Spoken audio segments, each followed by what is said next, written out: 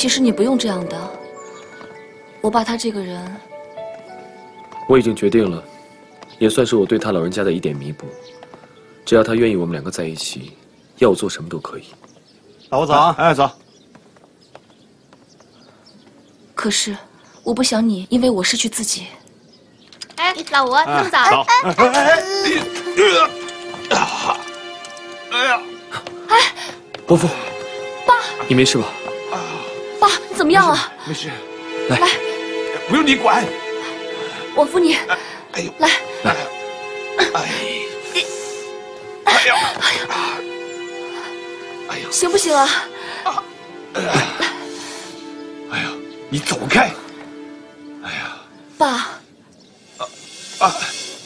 哎！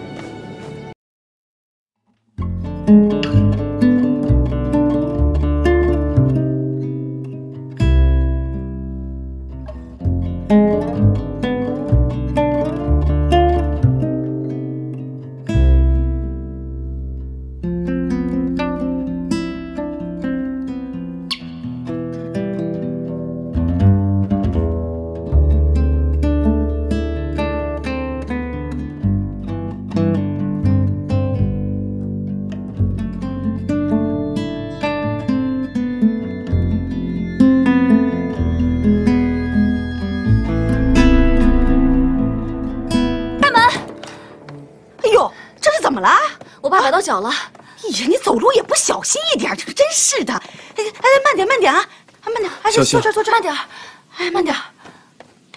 哎，把鞋换上啊，不要紧吧？没事。哎呦，哎，慢点，爸，慢点。哎，真不小心。小丽啊，没事，辛苦你了。今天晚上呀，我给你做小鸡炖蘑菇，咱们一家人呢，好好在一起吃顿饭哈。哎，好了，你走吧。我要休息了，爸。伯父，那我就先不打扰您了，明天再来看你。哎，那个，哎，别生我爸的气啊！我没事，瞧瞧你这倔脾气，慢点，你是不是太过分了？人家辛辛苦苦把你背回来，你怎么就把人家赶跑了呢？哎呀，你就别管闲事了。不管就不管，今天晚上你饿着吧你。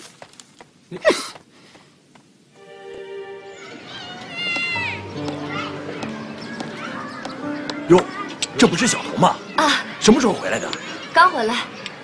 带男朋友回来的？啊，一表人才啊！老吴啊，你好福气啊！老吴啊，今儿这盘棋啊，我赢定了啊！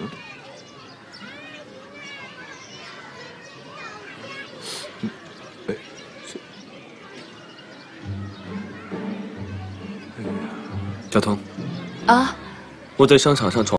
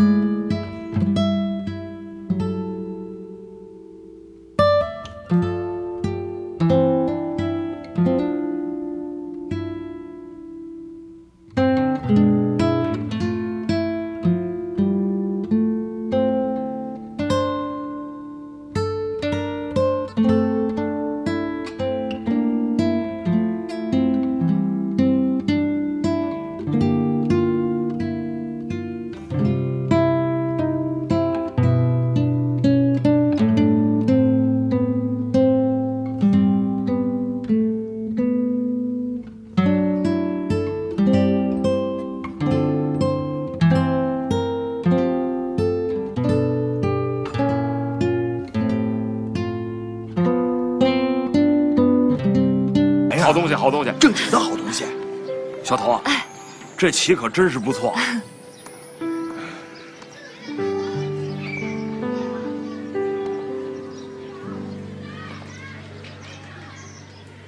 你还是很执着的呀，啊？嗯，我不抽烟。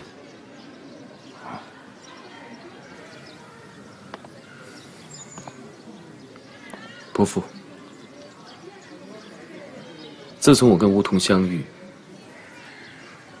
他们让我了解到，原来事业再有成就，生活过得再富裕，都比不上亲人相聚的这一刻。我真的想要彤彤开心快乐的生活。我不希望她跟我和梧桐一样，独自一个人走过痛苦。那我问你，你是因为彤彤才跟我女儿结婚的，还是真心的喜欢我女儿？我当然是真心的喜欢梧桐。结婚可不是儿戏。5年前你伤害了梧桐，你伤害了我们这个家。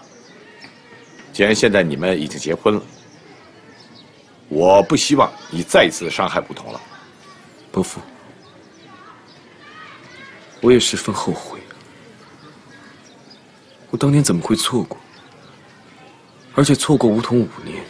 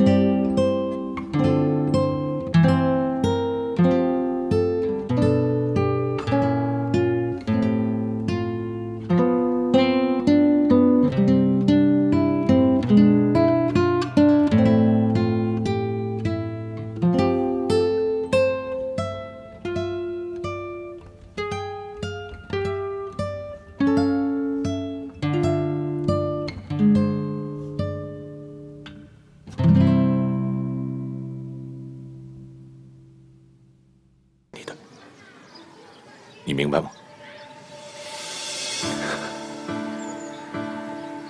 明白。谢谢伯父。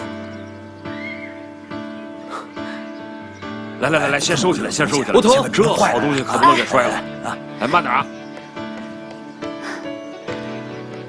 怎么了？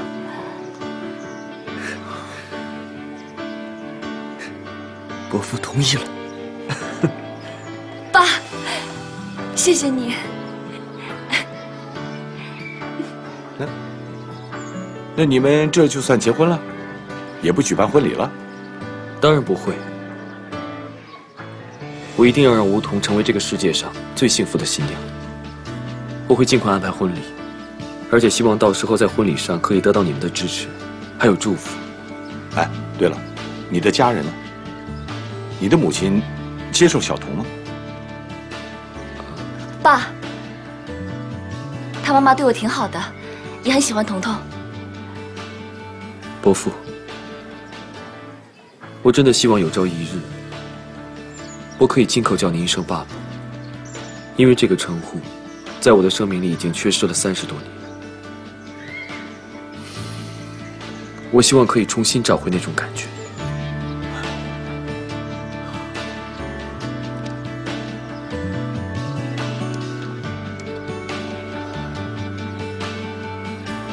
记着你今天说的话吧。哎，老吴，就等你了啊！来，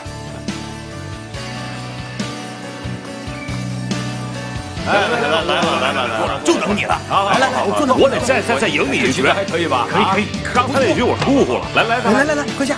马上！我都不知道你会下象棋，还会哄老人。你不知道的事情还多着呢。开不开心？嗯。